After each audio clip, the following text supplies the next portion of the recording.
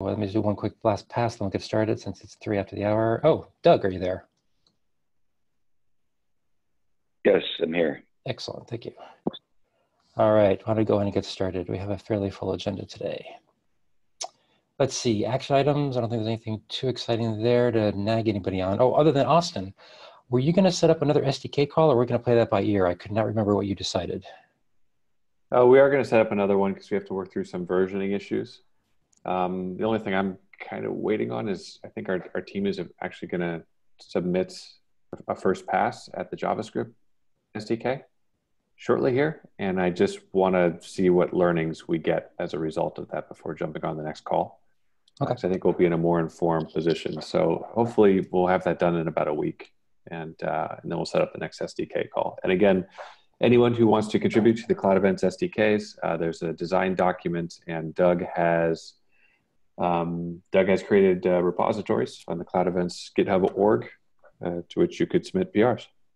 Yeah, actually, since you kind of jumped into the SDK discussion, let's do that right now. I did create the GitHub repositories, as you said, except for the Golang one. That's actually going to get transferred over from VMware, and they're still working on the legal process, or whatever you want to call it, to get it transferred over.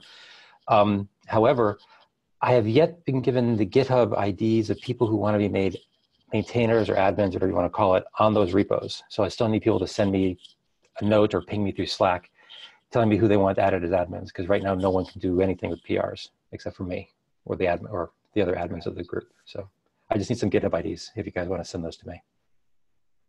Okay? I've got a couple coming your way right now, Doug. Excellent, thank you. Just to finish that out, is there any other things you want to say or questions for Austin on the SDK work? Okay, so let's jump back to the normal timeline then of the agenda. Community time. Is there anybody on the call who's not a regular participant from the broader community who would like to bring up an issue for discussion?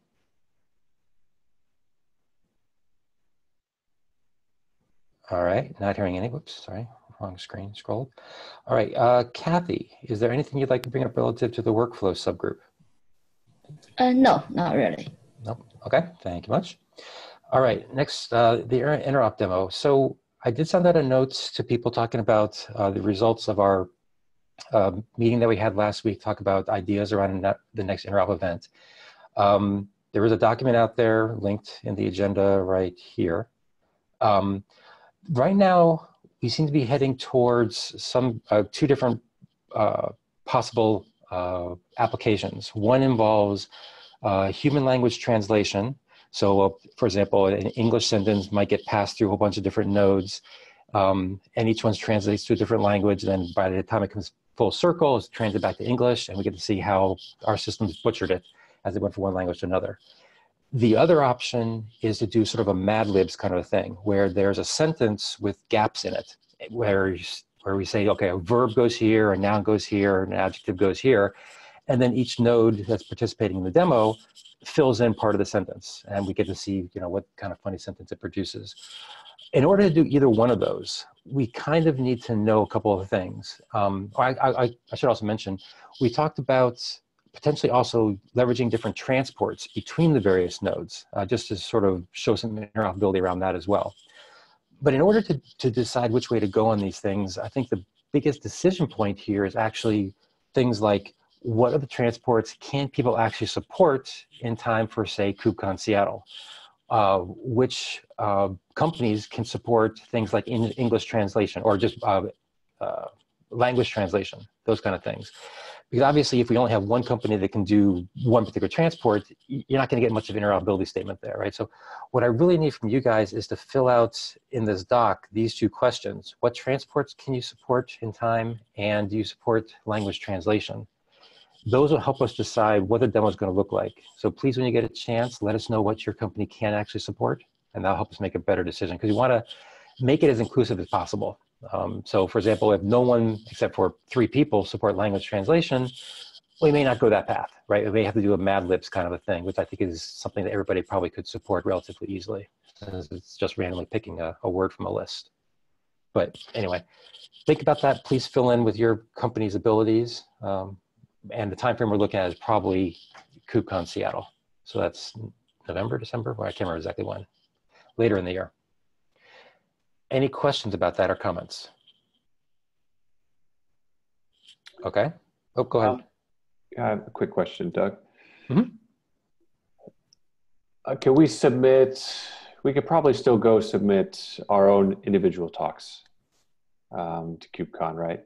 And if, because our company has Serverless Framework version 2 coming out, of which Cloud Events is kind of a premier concept. And we've got some really cool interoperability stuff to show off, but I think it's best if we probably just go submit our own talk for that. Is this, well, I guess that's just standard process, right? We can go submit separate talks for this too? Oh yeah, I'm going, yes, my only hesitation there is I believe the deadline for submitting talks is beyond us. Ah, okay. Yeah, So, I was just like looking at the website, and at least that looks kind of done. No, Yeah. the agenda got decided last week, so yeah. Yeah. so do we have a reserve slot? So we will have an intro and a deep dive session, yeah. So if, for example, well, so let's take example gosh, where was it? The Europe one, I can't remember what city we were in, where you did that demo, Austin. If someone wants to do that interop demo as part of a talk that they had accepted, I think that's great. If that does not happen, then we can leverage our intro and or deep dive sessions to show the interop demo. So we do have a backup plan if it doesn't fit as part of someone's normal presentation that they want to share with the rest of the group. Does that make sense? Yeah. Yep. Okay. Okay. Any other questions or comments? All right. Next is, okay, Shanghai. So I'm trying to remember. No, I don't think we had a phone call yet. We do have one, I believe, right after this phone call today to talk about, in essence, this list of topics that people put down for potential discussion points at the intro and face-to-face for our work group, or yeah, I guess work group in Shanghai. If you're interested in participating in this discussion, it will be, I think, on this Zoom call right after this one.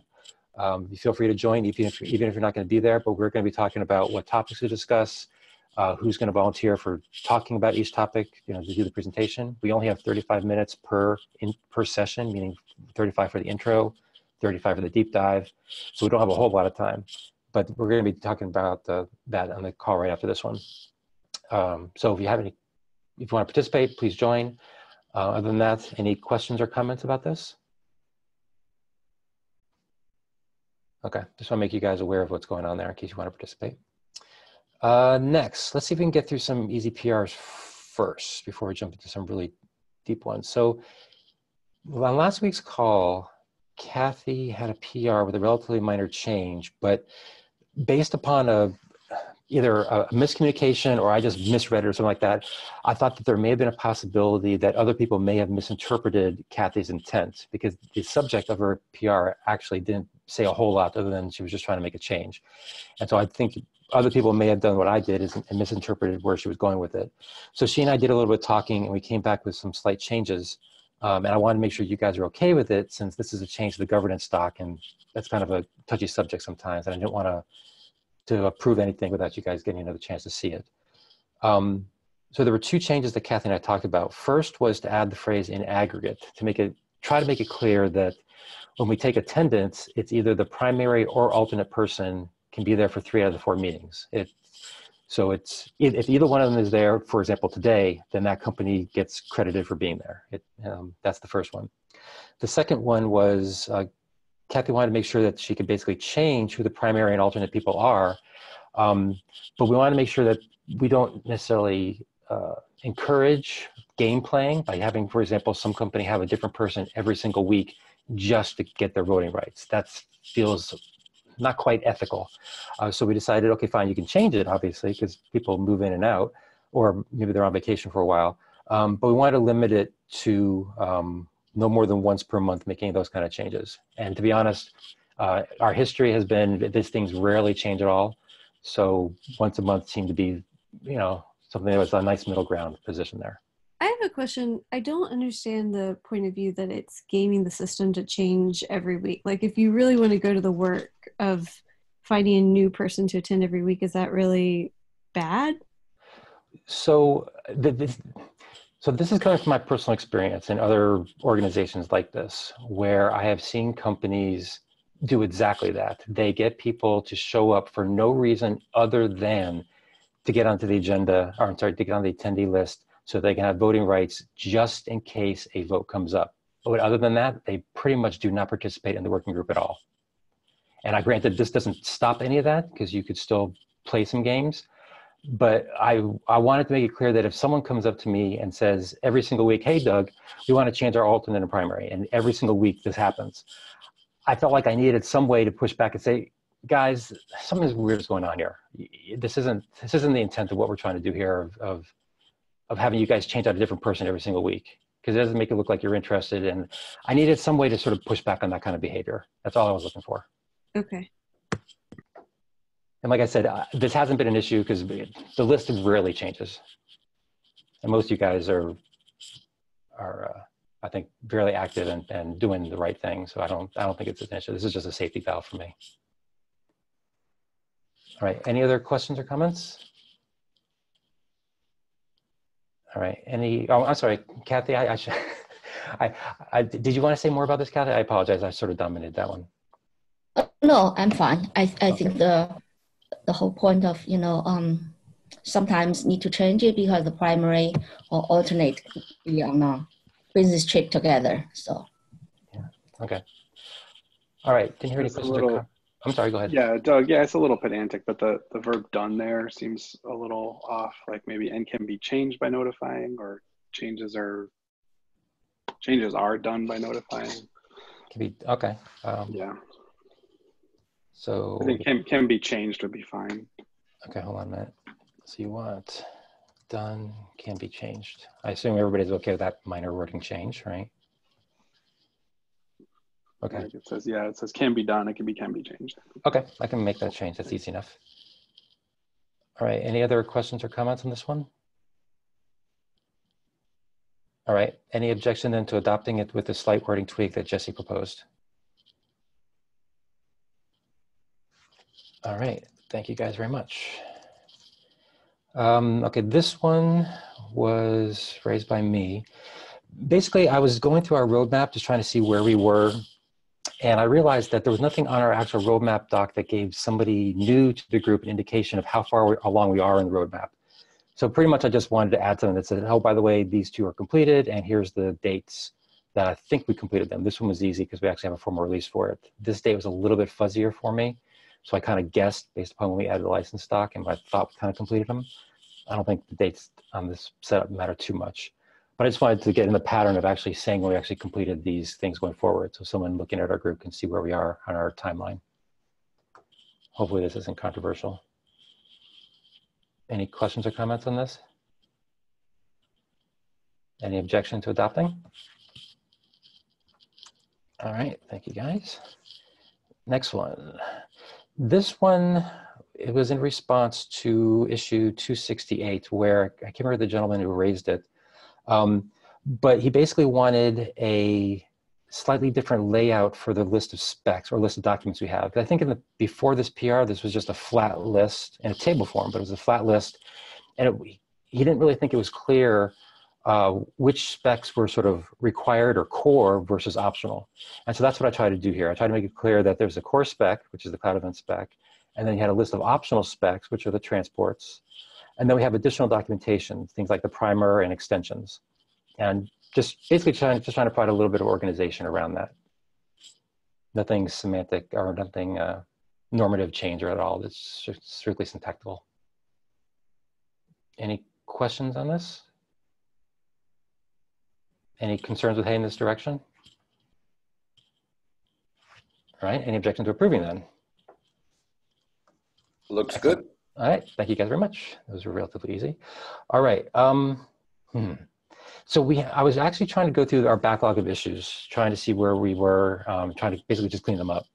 And I identified 5 different issues that I was hoping we could go through relatively quickly to close out.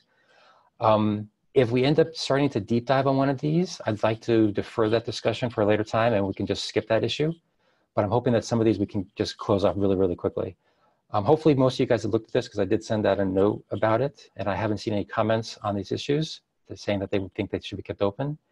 So the first one is, what open eventing is not, or what is, what cloud events is not now.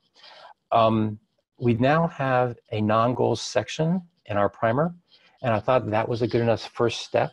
Obviously, people can add additional PRs later to enhance that, but I thought that was good enough to feel like we've actually addressed this issue as a starting point. Anybody have a different opinion on that one? Okay, is there then any objection to closing this issue, saying it's been resolved? Okay, thank you guys. Oh, sorry. Let me do it this way. Close with no action. Okay, thank you. Correlation ID. Actually, this one and the next one go hand in hand. There's correlation ID and then there's causation ID. These are, in my opinion, go hand in hand because they're both talking about adding additional properties related to, well, obviously, correlation type stuff.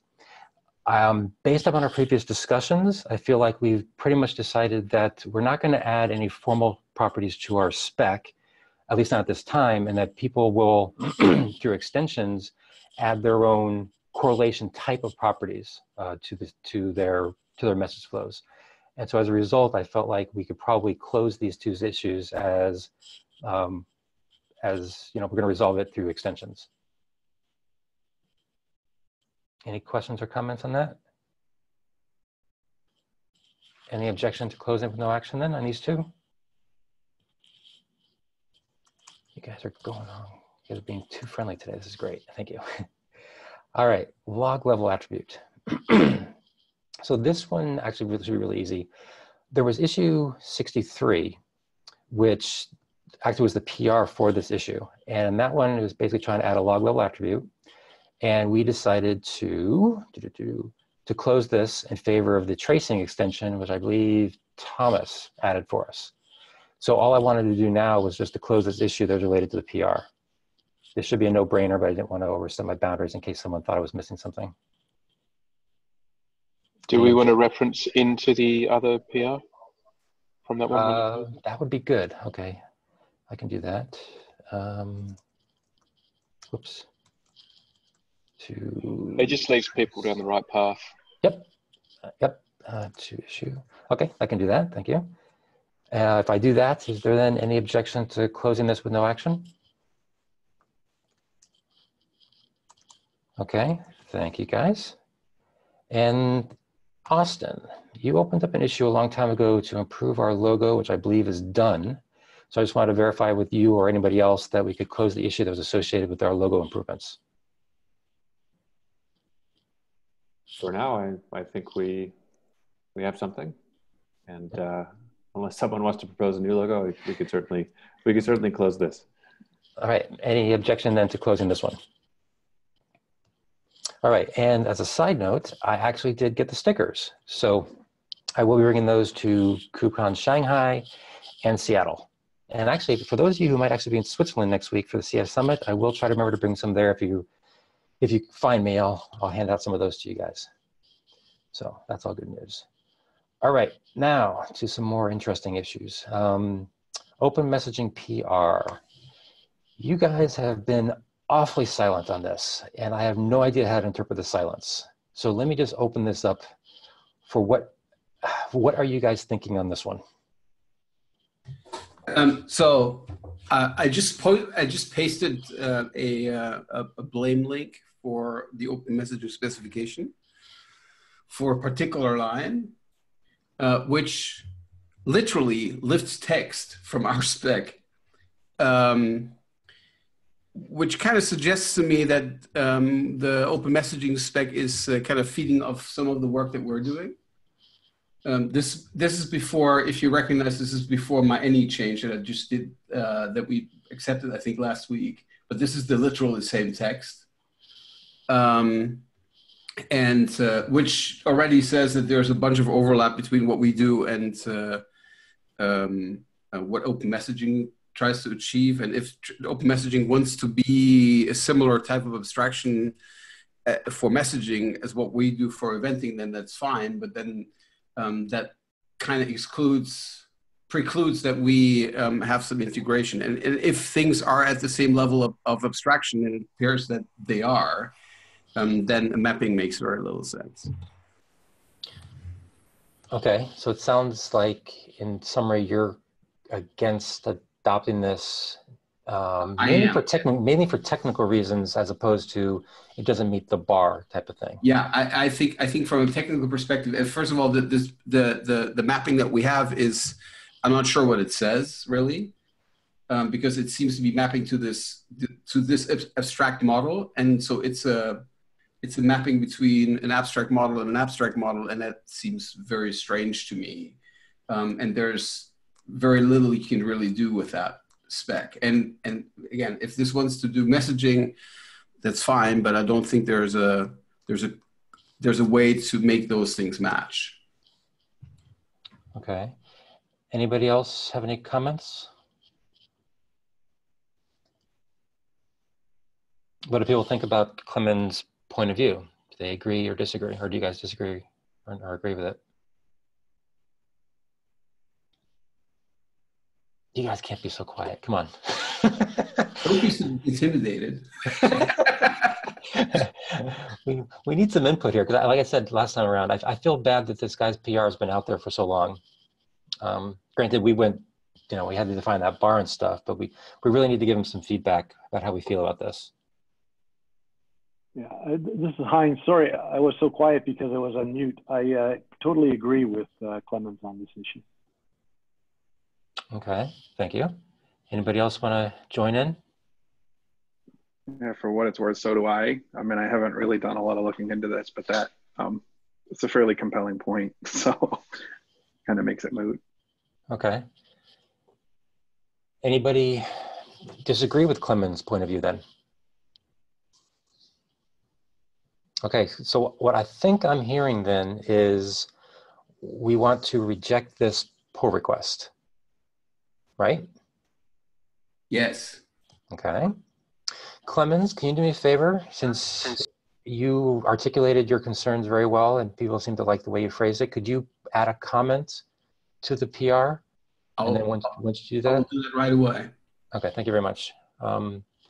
So let me just make it a little more official. Is there any objection then to closing his pull request with no action? And Clemens will add the comment explaining why.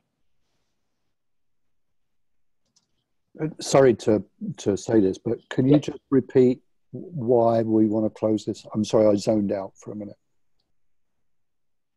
I guess my point here is if you close this one, would you also close one related to JMS, for instance, if I wanted to standardize the mapping to that API? Yes, because okay. JMS is an API. JMS is an API standard. It's not a wire standard. True. Okay. So by doing that, you're saying that you would have to create mappings, I know, potentially for every single messaging platform, for instance, directly one-to-one. Well, you would have to go and if you look at the bar that we have in terms of what we find acceptable or not, for instance, IBM doesn't even know how to document their own MQ protocols. Sorry, Doug. That's okay. Thank you for picking on me, though. I appreciate it. Well, sorry, but that's just the example that it was the closest. And so it's very difficult to define a specification that anybody could go and implement for wire compatibility. But you can go and use AMQP, right? Or you can use even the AMQP 0.9 draft if you wanted to, because that's a wire specification. But anything that's proprietary, I mean, if you go to JMS, then you can potentially map to a Java API, but the state of JMS is not such that it's actually reliably compatible with all products. So I think we should really be principled about wire compatibility, not trying to go and create that compatibility with some API where we need to be lucky that the drivers actually do what you're expecting them to do and basically constrain it to a particular language, etc. Okay, so I get that, and I understand your concerns. I guess do we have room in this group to support people that want to do, for instance, a JMS binding? Would that just be something that's out there and referenced, but wouldn't be governed or sort of formally supported, I guess? Yeah, I think that's always possible, and I think that's what we had this extension catalog where we were effectively referring out to other places. That's where that would probably live. I mean, everybody can, for their own product, can say cloud events look in our product as like this, right? Yeah. Okay. But the core point, I think, inside of this group is to create interoperability across languages and runtimes and the wire. And I'm not sure how much a JMS mapping, given where we are today, right? If you had raised this 10 years ago or 5 years ago, I would have been leaning more towards agreeing with you, or to say, JMS is something that we should support. But we're now so far down the road with NQP that it becomes a moot point. Yeah, no, that's cool. So, I mean, if we're drawing a line in the sand and saying, okay, we would equally reject those other sort of mappings, then I'm with you. Yeah, I get it. Okay. I would, one clear way to say that is to say that it's not really a transport binding that you're trying to make. It's a mapping to another event or another messaging format. So it's named transport binding. What you're trying to create is not a transport binding, and as such, it doesn't meet the bar. Yeah, right. I'd agree. All right, thank you guys. That was a good discussion. It helped me get some clarity. Anybody else have any questions or comments? Okay, then one more time. Any disagreement then with closing this with no action, with Clemens taking the AI to explain why we're closing it? All right, thank you guys. All right, property casing, Clemens. Let's open up your PR here so you could talk to that one. Give me a sec. All right, what would you like for me to display on this one, Clemens? Yeah, this section. Okay, there you go. And then I made some changes downstairs to the properties.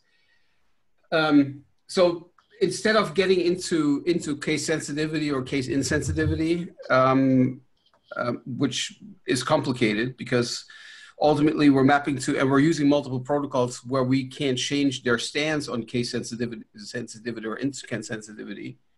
And we've had now the heroic attempt in the PR that I'm referencing, I forgot the number, of trying to rescue effectively the casing through HTTP by introducing dashes. I'm going effectively in this PR, I'm going the other way. I'm saying you can only use lowercase, and which means I'm restricting the character set effectively, which means no matter whether case sensitive or case insensitive is allowed or not allowed, you can only use lowercase, and therefore it doesn't matter. And even if someone does case, and it seems like there's case folding being done by some frameworks, which then go and try to be smart about it and make it, mixed case or make it or fold uppercase down. I'm just saying the only way to deal with those dark properties is for them to be lowercase. If you see them in any other casing, because some framework dealt with them, you have to go and case fold them, and that makes it easy. And then if you scroll down, I renamed them, and it's not so terrible. Yeah, let's scroll. I mean, even so if you look at even if you're leaning towards extreme programming language aesthetics, I think that's acceptable. I think if it's short, it works. If it's long, then yeah, I think the 20 character limit helps. Yeah, so I also made a rule, if you scroll up again.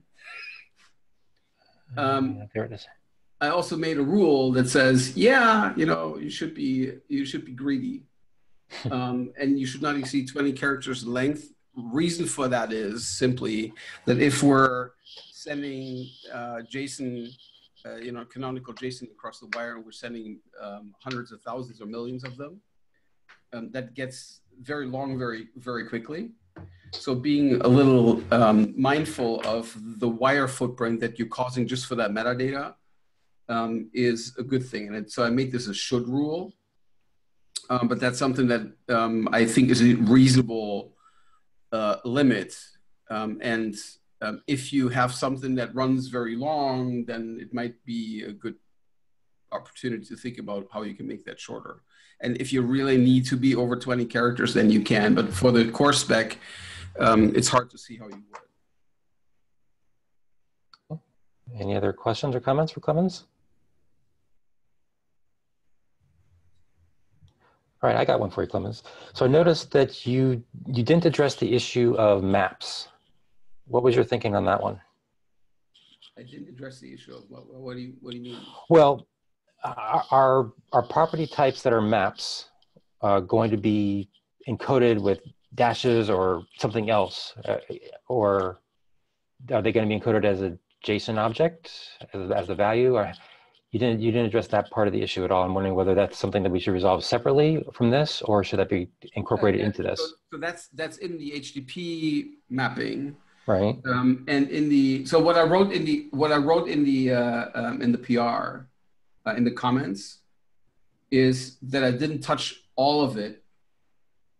So at the bottom, there we go. Yeah. Only modified the core spec for the purpose of the initial discussion. So basically, there's a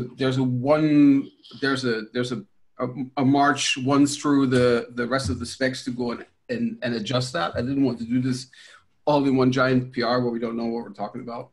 Okay. But to address your question, I think these the model with the dashes for HTTP will still be the case. That doesn't go away because you just map them into the transport, and then you actually lift things again off the transport into an abstract programming model.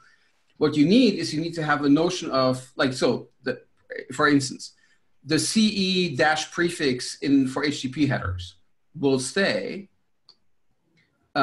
because the reason for that existing is that you can go and have an abstract programming model which only deals with our properties. You can go and project it into HTTP, and none of those will clash. And on the other side, if you're collecting up your properties, you know that everything that is prefixed with CE dash will have to go back into that property bag, your representation of the cloud event that you're then presenting up to the programming model. Right. So all of that, so that mapping stays. So this is only saying we're breaking out of the jail of case sensitive versus case insensitive by just allowing lowercase. Yep. Okay. Thank you. Now there was one comment in here. This one I wanted to just make sure. Yeah, I want to get your take on this comment. So this is Nick. I personally think this comment is irrelevant. The two issues that are brought up down here, the second one's kind of the easiest one. Once they're upgraded, right, they're still all lowercase on the wire. It doesn't matter that we've gone from an extension into the kind of the main spec, because on the wire they're all still just lowercase.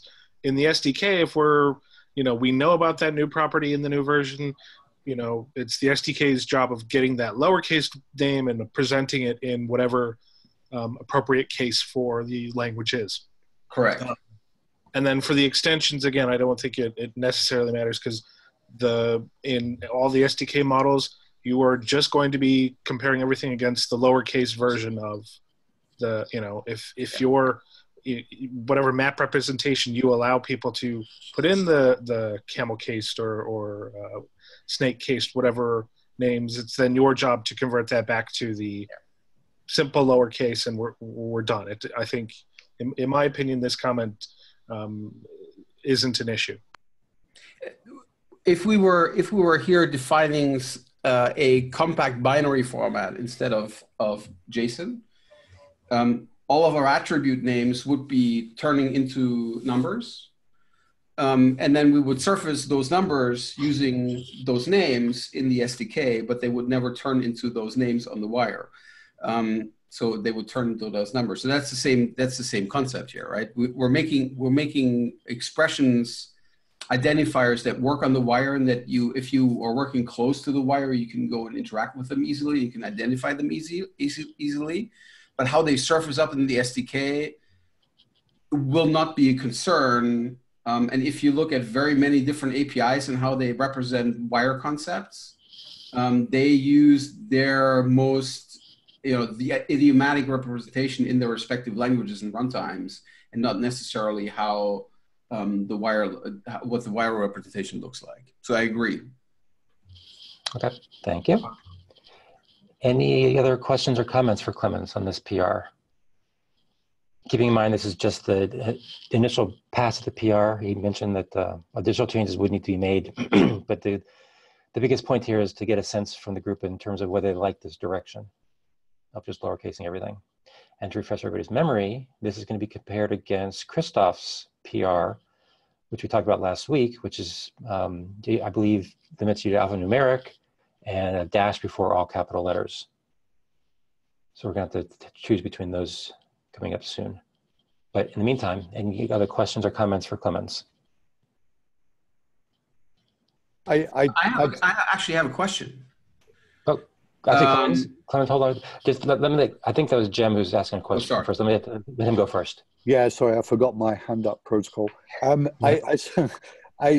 don't necessarily disagree with this, but and I could buy into it. I think there are a couple of other issues floating around this whole subject area, and I actually opened one earlier in the week, which is somewhat related to this, but not directly. So, given the amount of churn there's going to be when this stuff gets implemented in an all-encompassing PR, is it worth looking at those other issues and then rounding them all into one PR? That would be my only comment. I assume you're talking about this issue that you raised, right, Jem? So that was one of them. That was one I raised off the back of a comment that somebody made last week. I think it was, I may be misquoting, I think it was Tim from AWS. Yeah, I think you might be right. Yeah, I actually like the dropping the event piece, since we're in control of the outer envelope largely. But that can be dealt with as sort of a tangential issue, right? Yes. I don't think we need to go and roll this on top of this. I think we can make that as a subsequent change. Yeah, and I think that's my point. Yeah, I mean, it's not reliant, but it's related. It's more to do for me with consistency anyway. Yeah, I would definitely agree it's related, but I think we could deal with them separately, unless someone on the call believes otherwise. Okay, so Clemens, you wanted to make a statement before we looked at the next thing. Yeah, I have a question, and that also plays into probably into the next one that's up there. I have been thinking about separators, and I think I'm even discussing that here. Like, can we allow a dot or a dash or an underscore? And I found that that's problematic in all kinds of different languages and runtimes if you convert those names into identifiers. One particular question I have is for all the Scala fluent people, because I'm not. What impact underscores have in Scala? To my knowledge, and it's been a while since I've done Scala, it shouldn't matter. Yes, this is Vladimir. I can confirm in Scala does not matter. You can have underscores. Now, you also have one quite interesting property, and that is if you have something that looks like identifier surrounded with backticks, that can actually contain even spaces and other strange things. So there is a great flexibility of mapping names from various protocols and standards to something that works as a Scala identifier. Yeah, because the only language where I found, and that was not deep research, where I was a little worried about underscores was Scala, because Scala apparently has this pattern matching with that is driven by underscores.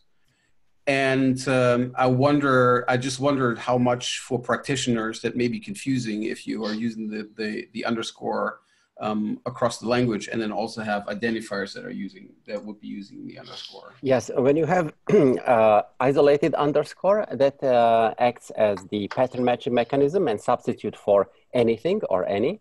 Yeah. But if the underscore is part of the identifier, it behaves like a completely ordinary character. Okay, good. Yeah. So thank you for educating me. You're welcome. Thank you. All right. Thank you, guys. Any other questions or comments on this? So I'm going to reply to the PR. I agree about the other comments about my comment. I'm Tapani, except about the response stating that the SDK surfacing, so to say, new properties that have been promoted from extension wouldn't be a problem, because that means the extensions and the core properties will either have to be in a different API in the SDK, or the name will change in the SDK, because it will suddenly, when you upgrade the SDK version, it will recognize that core property name and apply word separation, whereas it didn't before. And those, if we can promote extensions in minor versions, that means in the SDK, it will either be a breaking version, or they will have different APIs for grabbing those extensions. So so for a C# API, I can imagine, which would be using Pascal casing. I think only well-known things in the current version would be exposed in a strongly typed way. And you would have an extension bucket that you have to go and reach into to go and get at which effectively gives you the wire objects, the remaining wire objects, and that you would have to go and interact with. If we then go and promote in the next version, the new property, then that would show up as a Pascal case strongly typed property. I don't think it breaks anything. Sure, it doesn't break, but that means there's different APIs. You can't make one singular API for accessing data in a dynamic language which doesn't need static typing. You can't do it in an idiomatic way. That's true. It's not necessarily a problem. I just want to bring up that this will limit the SDK design. I agree. Yeah, I think these are good things to remember as the SDK developers start playing with their stuff. Just, see how painful it is for people. This will all be good feedback.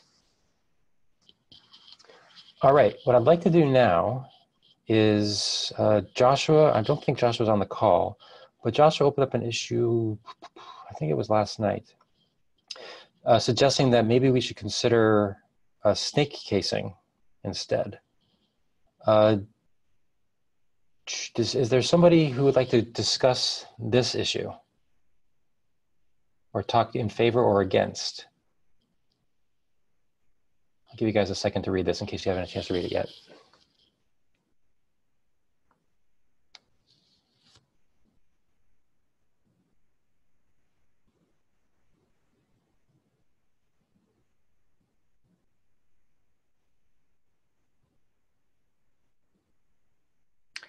All right. Any comments on this one?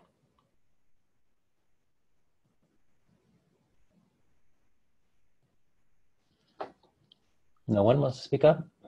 Does anybody think this is a good way to go, as opposed to, say, Clemens lowercasing or Christoph's using dashes?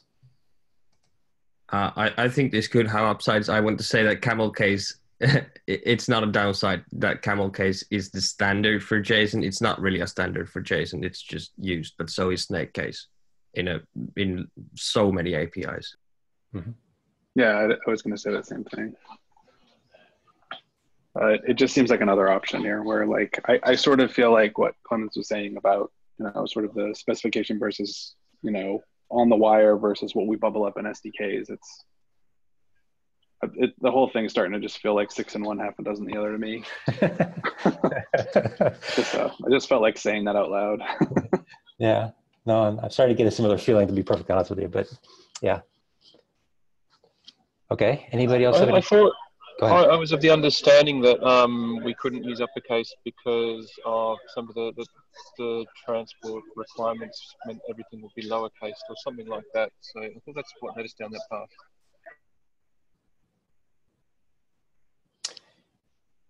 Yeah. Does snake case start with uppercase characters? No. No, it doesn't have to. You've just got a delimiter in the middle. So that's just the underscore. Yeah. Just the underscore. It's funny that everything has a name now. Funny how that goes. There's a new one on me, but I learned something today, which is great. I guess snake case is better than underscore delimited, but you know. Or C++ case. Okay. So is the uppercase an issue, which means we have to rule out camel case, and then it becomes between snake case and just lowercase? Is that what you're talking about? But as I said, I was looking for the separator here.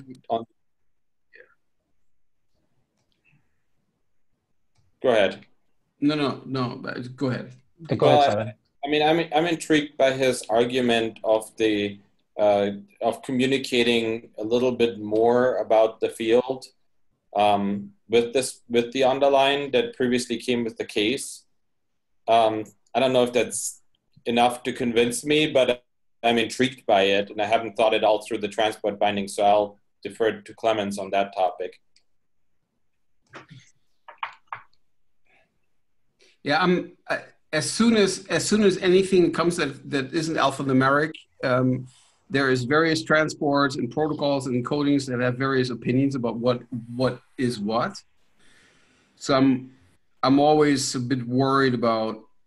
So dashes are a problem for language bindings, and dots are a problem for language bindings, and the underscore is really the only thing that works. And then you have underscore being a non-permissible characters in other APIs. And that's how I landed in there. I don't know how languages, so I don't have a complete overview of all the languages that are being used, and that's why I asked that question about Scala. So underscore seems to be a choice that's okay, and that's why I was looking for it. And so I'm not opposed to it. It's just I'm just not allowing it is kind of abundance of caution, because I don't know how far our thing is going to go. What if we preferred short, like your recommendation for less than 20 characters, and avoiding the use of underscore is also a recommendation. So if there are companies that want to go beyond 20 and use underscores, they can, but it goes against the guidelines. So it's still permissible in some cases, but we don't recommend it. Yeah, we can make a should not rule and allow it, but that would really be the only separator that I would permit, and then I would probably try hard that we avoid it in our own specs. Yeah, I would say that should not with an underscore kind of defeats the point. I think then it would be better to just not allow it, because if there's concern about the transports, then the should not doesn't actually guarantee anything. Yeah, it's always the problem with optional things. Yep. Okay, so we're running a little low on time here. So it seems to me that we have 3 different options in front of us. We have the ones Clemens talked about, we have the snake case one, and we have Christoph's. I think people probably need some time to go back, digest this, think about it with their respective teams. What I'd like to do is perhaps on next week's phone call, see if we can come to a resolution if possible. If not, we need to have more discussions, we will obviously, but what I'd like to encourage people to do is to add comments to respective issues or pull requests so we get some conversations going there. just out of curiosity, if it's okay with you guys, I'd like to get a general sense of where you guys are leaning towards right now, just for the guys on the call right now. So just out of curiosity, are there people on the call right now who would prefer, say, Joshua's snake case solution? Yes, I would prefer snake case. This is Roberto from Adobe. Good, okay. Anybody else? Yeah, I would prefer snake case over all lowercase too. Yeah, I'd like to at least understand it completely because it is preferable, but only if it doesn't break transports. Okay. Yeah, this is Vladimir. I agree. If it does not break transports, I would prefer the snake case because of much easier readability. And I'm concerned about, for example, the aspects of tracing, particularly distributed tracing, where we are tracking events that are going through a number of systems. It would be much easier for the human reader to correlate and see what is going on. Okay. Anybody else want to chime in on that one? Okay. Is there anybody on the call who would prefer Clemens lowercase everything? I would. Rachel, okay. Yeah, I would as well. Yeah, okay. I also prefer the lowercasing. Okay, thank you. Anybody else want to chime in? Yeah, I would as well. Okay. Joseph. Do you want to do this in chat? Well, no, this isn't a formal vote or anything. I just want to get a sense. It sounds like there's definitely some people who want the first one. Some people want Clemens, and it sounds like it's about even right now. What about Christoph's? The one where he uses dashes between words. I'm sorry, a dash before every uppercase letter. No. like one thing, can I push for this? Like, yeah. Instead of just saying, I prefer this one, which is like one, like we could settle it that way, but it would, like, I would prefer if we like tried to summarize the implications of each. And then I imagine that there will be a winner, like a clear answer will emerge. I'm like, this might be optimism, but I think that the implications of snake case will outweigh the pros, but I might be wrong. And so I would really appreciate it if we could like try to summarize why people, like if people on each side could try to summarize why, like what they see as the overwhelming case, like in very concrete terms. I would find that easier to like be open-minded to. Yep, I definitely agree. I can suggest what I would observe. Kebab case, like the dashes are going to mean that you can't use them as bare access in languages like JavaScript, where you can take a map and either access it with indexes or with a period. Snake case has the nice benefit of making multi-word things more readable, but the downside is it makes multi-word things much more likely. And more expensive, because they're bigger. I would like to say that the alphanumeric attribute names HTTP, that's a transport. That's a transport thing, and the others touch the main spec, so they're not directly comparable. Oh, that's interesting. I didn't think about that. So I would. So if I'm gonna make my edits. I would say, and I'm gonna do a PR on top of my PR. Basically, I'm gonna do a fork once I'm done, and I'm gonna add the camel case. I'm gonna add effectively the underscore to the permissible characters, and then we can go and because that in the end then is the snake case, right? Yeah. So I can go and effectively expand mine to include the underscore, and then we, as all arguments have been exchanged for or against, we can then go and basically just vote to have it or not have it. That sounds great. Yep. And thank you, Rich, for sticking up. But I was going to say that after I got a sense of who was in favor of what, so I want to make sure that there were some people who actually did want each one of those. So yes, please put comments into each of the PRs or the issue in Joshua's case, so we can get some conversations going there. In particular, list the things that you think are advantageous or problematic with each one, so people can see your point of view. All right, and we'll see what we can do about trying to resolve that next week. I'm not sure. Okay, I don't think we have time to dive into your next PR, Clemens, so let me just quickly go back and, oh, cool, people have been adding their names there. Oh, that is wonderful. All right. Eslam, are you there? Islam? They dropped off. Okay. Chad, are you still there? I'm here. Excellent. Simon? Yes, sir. Okay. Vladimir, I heard already. Klaus, are you there? I can't remember if you spoke or not. Yes, I'm here. Excellent. Okay. What about Victor? Victor, are you there? I'm here. I'm here. Excellent. Here. Yes, I can. All right. And what about Renato? It's here.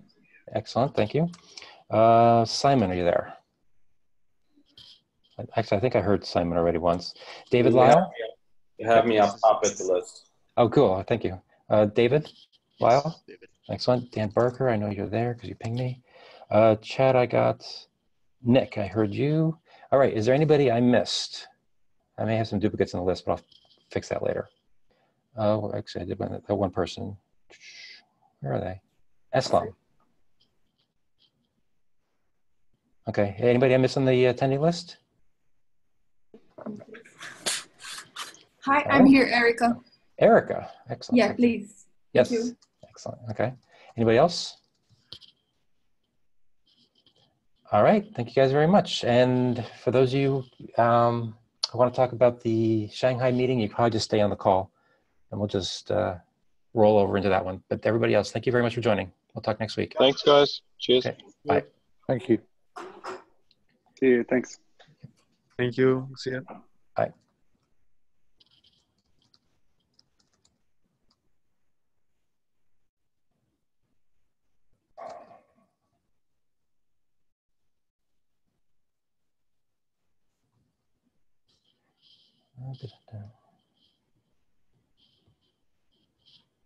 Really? 13 people want to stay on the call. I'm surprised. Oh, there we go. We're losing some. All right, so let's see. Me, Clemens, Kathy. Jim, you gonna stick around? All right, let's see. Oh, get rid of these things. Oh, okay, we're losing more people now. William.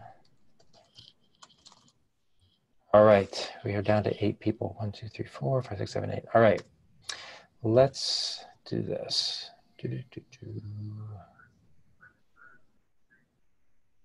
is it? There we go.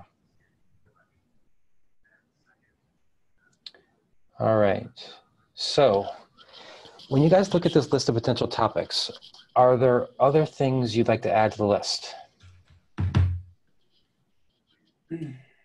Keeping in mind, we only have 2 35-minute sessions, so we have to keep it fairly brief.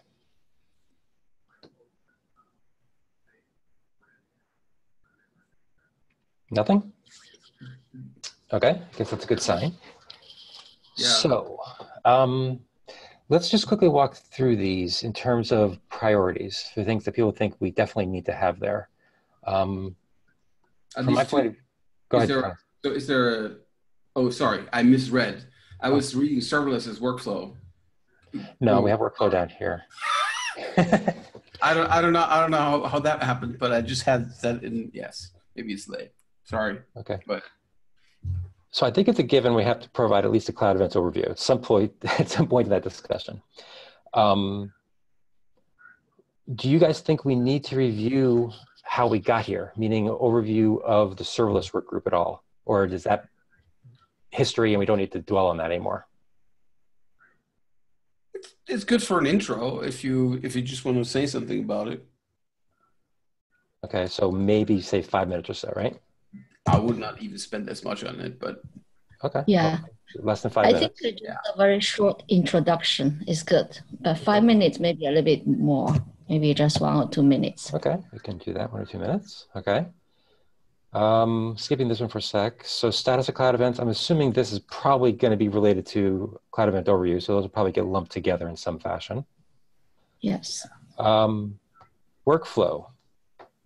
I know, Kathy, you probably want that. So that's an easy one for you. Anybody else have any objection to including that as one of our futuristic topics? Yeah. Okay, seems like an obvious thing. I'm sorry, go ahead. Varun, you're breaking up really badly. I can't hear you. Unless it's just me. No, it's not. It's just you. Brian, are you able to switch the line again? Okay, we'll see what you can do. Clemens, I'm sorry, Kathy, you were going to say something? Yeah, I think for workflow, I'm just going also to for a brief introduction, not really deep dive into it. So how Because much time do you, time is limited. how much time do you think you need on that one? So how many total time? 45 minutes? We have 35 minutes for each session. Oh, okay. So total is 70 minutes, right? So Yeah. maybe I can 10 or 15 minutes. Oops. It's not an easy topic to really. Okay. Well, let's see how it plays out, because I think we may have to twiddle the times a little, but let's start out with 10 to 15 minutes and see how it goes. Yeah. Okay. So what about demo? I'm thinking this may not be the best forum for it. I'm not sure we necessarily have time to do it, but I want to get your guys' take on it. To build a new demo for it? Mm-hmm. I don't think we have enough time for that to really make it. I think we say we're going to do this in Seattle, right? Seattle conference, right? I would definitely want to push for it for Seattle, yes. Yeah. We can go and recycle. We can recycle the prior demo. That is true. We could recycle. That's good. I mean, I have all the bits. I wonder whether I still have some of them deployed even. So I can certainly make the existing demo work again. And Doug, you have an endpoint. Mm-hmm. You have not thrown away that code. No, in fact, I don't think we need to go and get everybody's endpoints back up, but we can. SoapHub? You know about SoapHub, don't you? No. So actually, yeah. So anyway, we'll talk about that later. But yeah, there's I had an intern basically create a version of Twitter. Yeah. So this is so my endpoint's still up and running, and I can add anybody's endpoint they want to this, and yeah, we could do a demo of that. Yeah. Perfect. Great. Fantastic. So we'll do that. Let's see if we have time. We'll add it to the list, and we'll see if we have time for that one. Because the code is the same, so it's all. That's the nice thing about interop. It ought to be just working with the stuff that I have, right? Right. So let me do this. Let me move the workflow here. So what's next for serverless? Aside from workflow, do we have enough topics to potentially mention to make this a discussion point? Have we reached a consensus of what's next for serverless work group? No. In fact, I think on this one. So I'm not sure whether it's good to. Yeah, if we included this one, I kind of thought it would be more like, here are some potential things we thought about.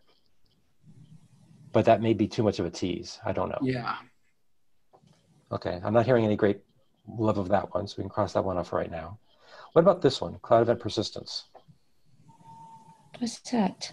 What does that mean? What is 276? Let's see, take a look at that one.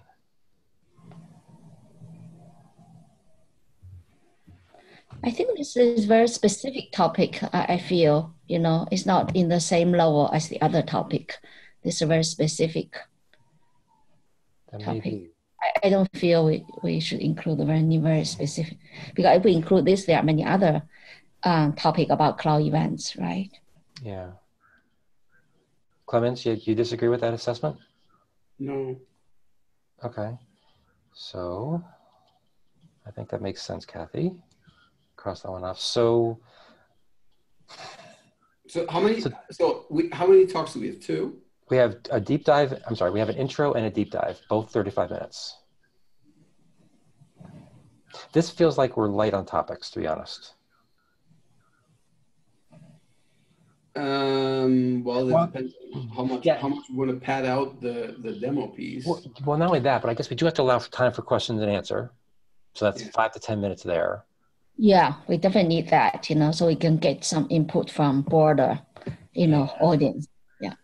So 50, 5-10 minutes. Okay.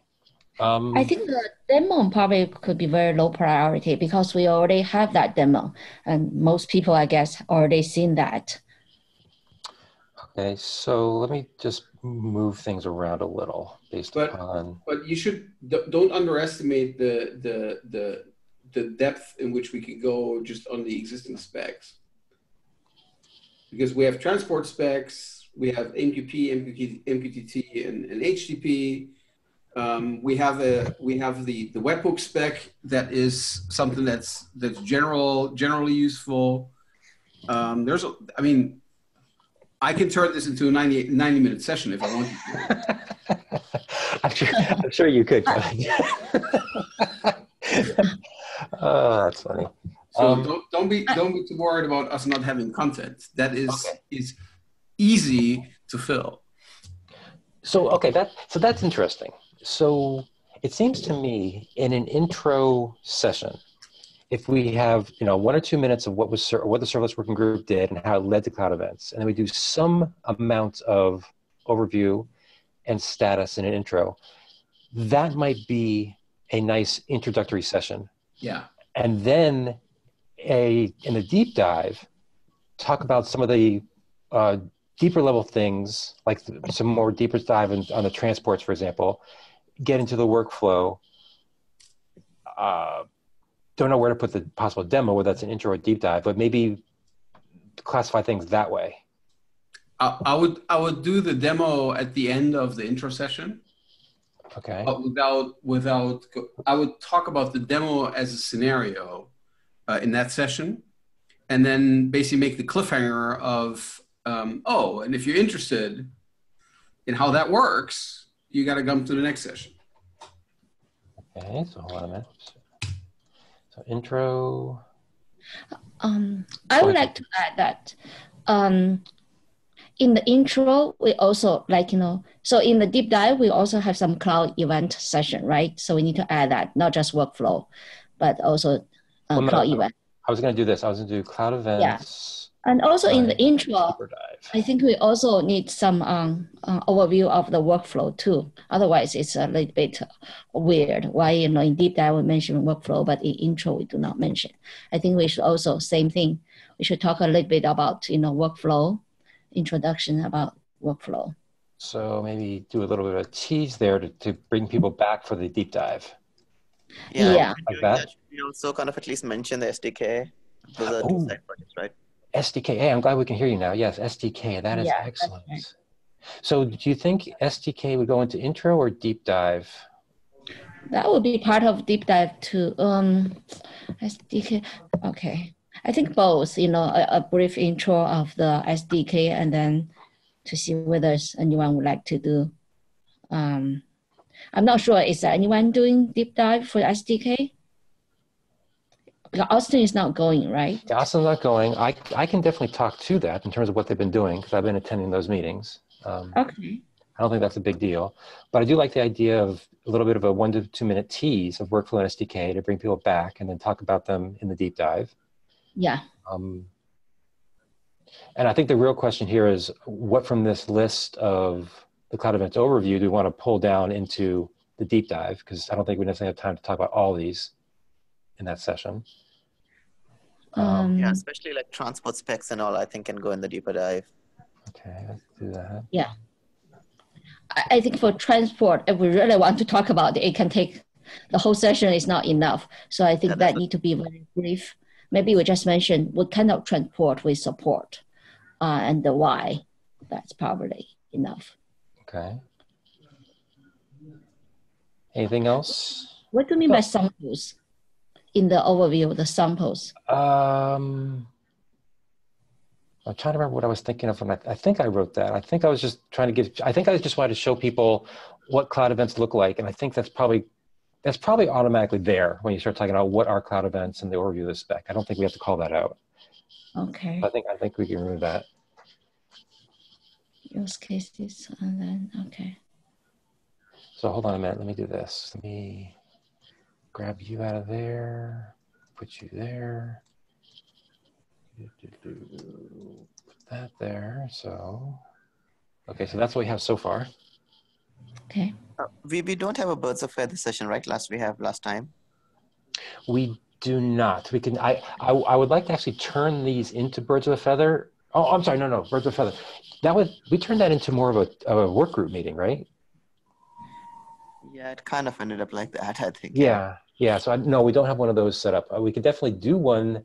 I don't think we're gonna have enough people to do a real meeting. Sorry, no, I think we had a different work group meeting, but we had a bit of further session with like people who were not in the work group, right? I think that's what we did at Stockholm or whatever it was, Copenhagen.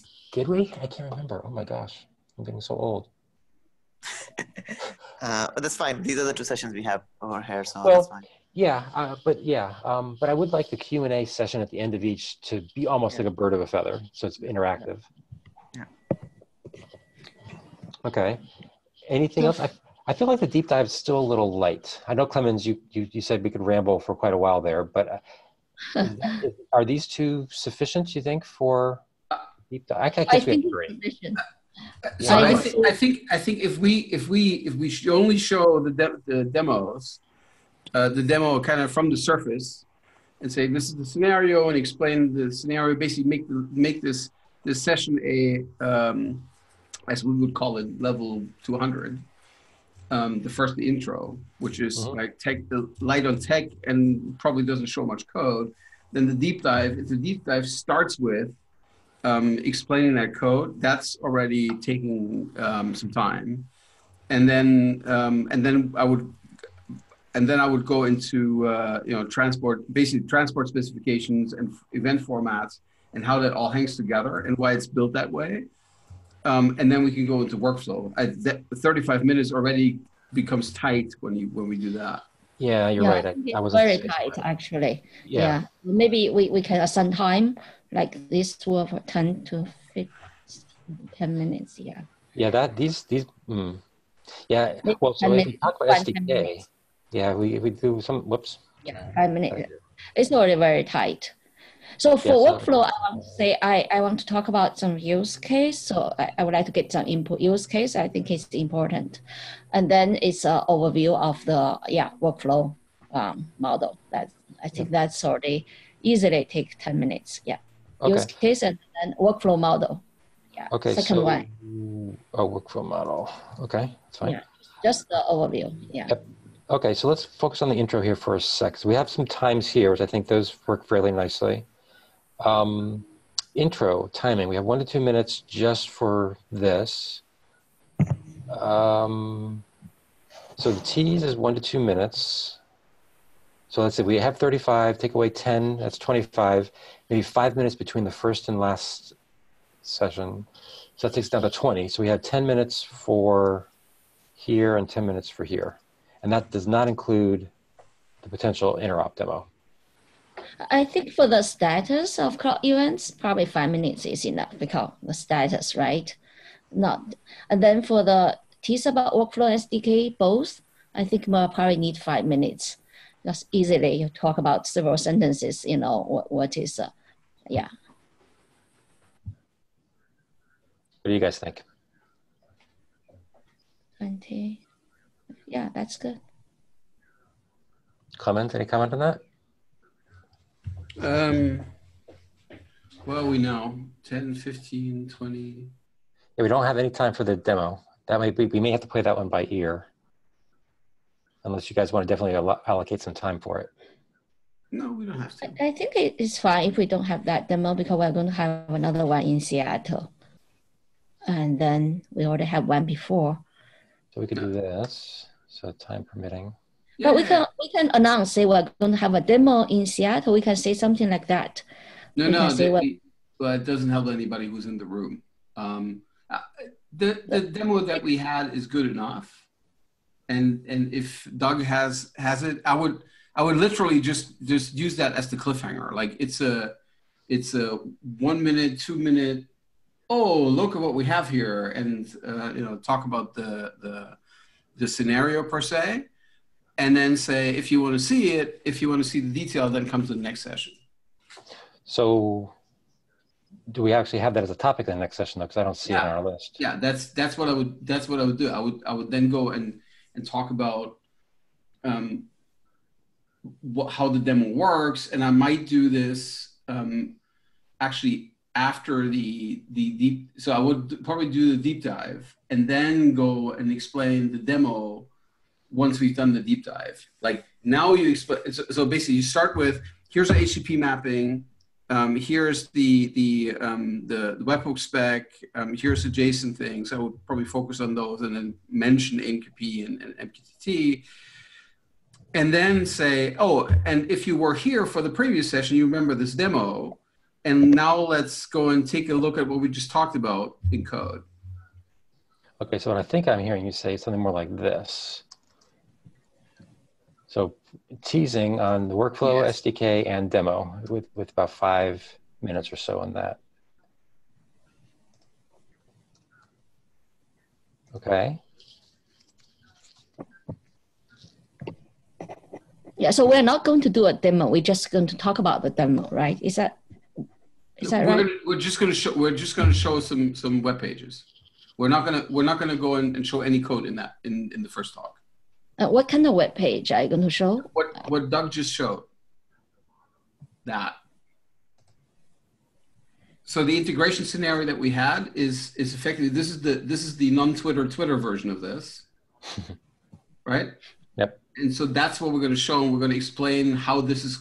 We're going to, in the intro session, we're going to explain that there is various publishers that are raising events and they're being pushed, and they compose this feed. And so we'll talk for a minute about that, but we're not going to talk about how that's being done. For that, people need to come to the next session. Yeah, we can steal some of Austin's slides, or I'm sorry, he has one slide in particular that shows all the various players involved, and we could quickly talk to that. I don't think that.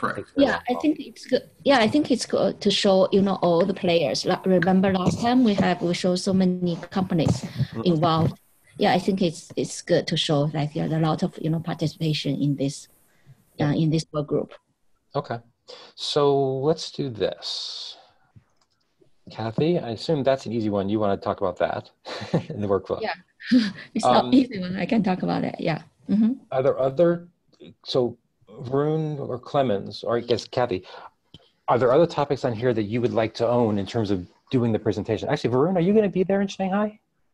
I'm not sure. Plus, I don't think I feel, I don't think I know well enough into some of these topics to talk about them. So I think you guys probably have it covered.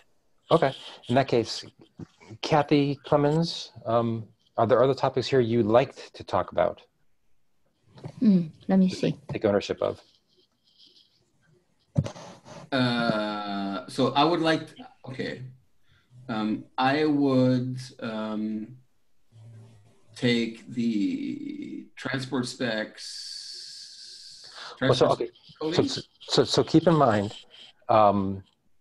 given it's only 35 minutes, or actually more like 25 minutes, because you have to leave time for Q&A, I don't think we should have more than 2 speakers per session. Yes. So I would like to be in the deep dive. That's what I thought. Okay, so that's what I thought. Now, okay, so let's focus on the deep dive first. So Clemens, if you do the cloud event stuff, Kathy, you do workflow. Yeah. SDK, do either of you feel comfortable talking about that, or would you like me to step in there? I have not even been in the group. Okay. Yeah, probably Doug, you can talk. I can definitely do that. That's not a problem. Okay. Okay, let's focus on the intro then. You guys, are there any sessions in here that jump out at you as something you want to do? If you like, I can talk about status of cloud events. If you like, or Doug, you can take that if you like. I'm just saying. Personally, I don't care. I can do any of these topics. So I want you guys to get first choice, basically. Okay, I can talk about that, status cloud events. Okay. I can. So let me say what I'm going to volunteer. What I'm going to volunteer on, and then we can go and still, probably separately talk about the who speaks about it. So I'm happy to go and turn the technical parts of the specs into slides. Mm-hmm. So I can do the overview, the slides for the overview, in the sense of here's what the spec actually says, and then we can still decide who's gonna talk about it. If you want to talk about it, Doug, then you should. Well, okay. So I tend to think that the person who's going to be talking about it sort of owns the slides. Now, whether they write it all themselves or they steal it from other people or get help, that's up to them to decide.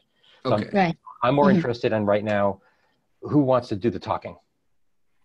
Doug, do you want to do the talking? I don't care. I will. Yeah, I have no problem doing that because I've done it before. So I don't mind doing that. Okay, great. Sorted. There we go. Now, okay. So this, Kathy, obviously you could do a tease about the workflow. Yeah. Do you want to also talk to the demo, or Clemens, would you like to talk about the demo?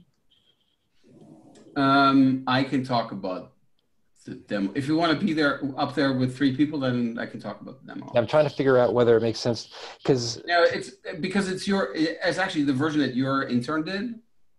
It will make more sense for you to do that. So for you to split that session.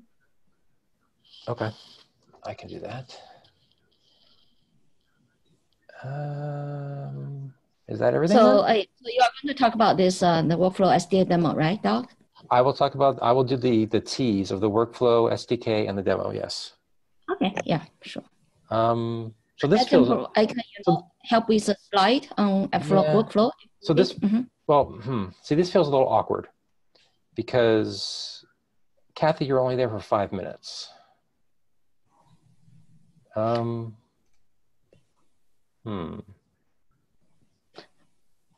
tell you what if we did this? What if we split it like this? Whoops. Will that work for you, Kathy? Okay. Just because I don't want you to get up there, only talk for 5 minutes and then turn around and step back down. That would feel a little awkward. Yeah, okay. So maybe that's 5 minutes and then 2 minutes. Actually, let's do this. Let's do 4.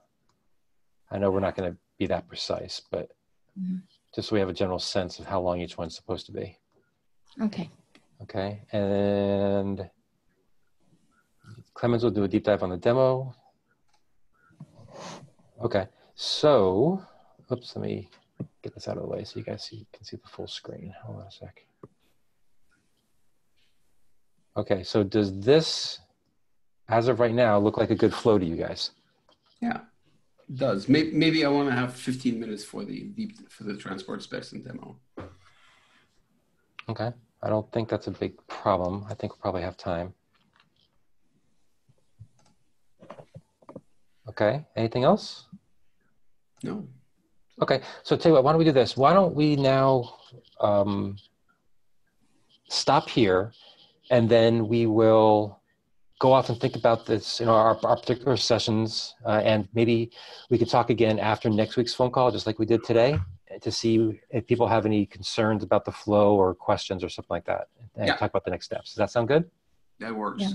Okay. So for Doc, for the SDK, I might need your help, because I did not join that this group meeting.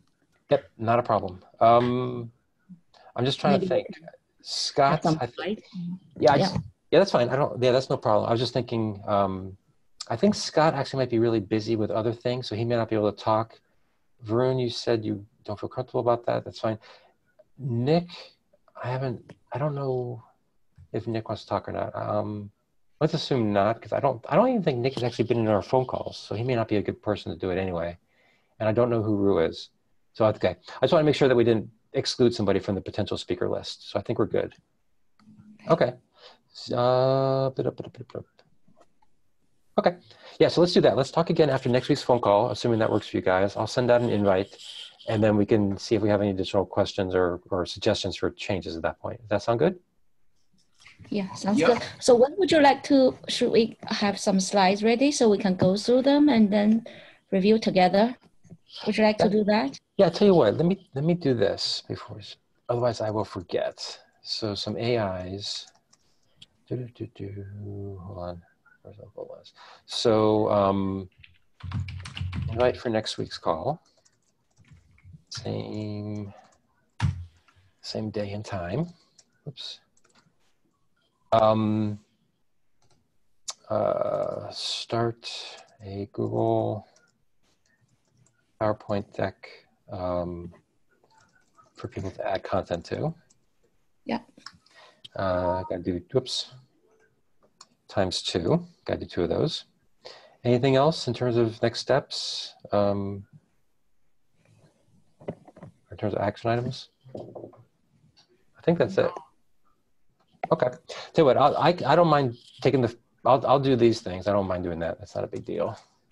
Give me something to do. Make it feel productive. Okay. Anything else you guys want to talk about then? No. Since this is the first time I'm going to China for a Linux Foundation conference, do you use the invitation letter that they give on their websites? Actually, I already have a visa, so I don't have to worry about that. I don't know. Okay. You may want to... Go ahead.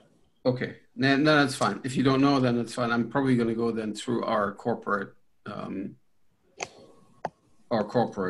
mechanism. I went to China last year, and I was stupid enough not to do a multi-year entry visa, and I'm going to fix that now, I think. Yeah, I would definitely recommend getting the 10-year visa. It makes life so much easier. Right. Yeah. 10 years. 10 years, yes. 10 years, yeah, that's right. Use That's 10 years. amazing. I think the invitation letter will do it. You can get the visa. I have the feeling that I'm going to go to China more often now. So, all right. All right. In that case, cool. Any last questions, comments, things to talk about? No. All right. I believe we're done then. Cool. Thanks, guys.